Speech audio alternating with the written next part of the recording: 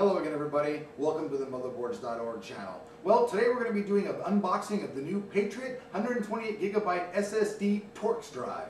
Follow along and let's see what's in the box. Okay, so let's open up the box here. Take our little knife. And we'll begin by opening the package. It's all encased in a nice solid plastic container, all nice and neatly wrapped up. So let's see, what all do we have here? Alright, let's start off with package number one.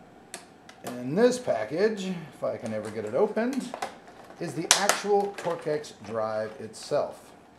It's solidly made, built like a tank.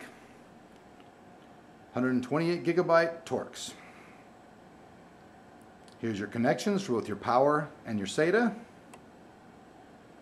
As I said before, it's very solidly made. Package number two.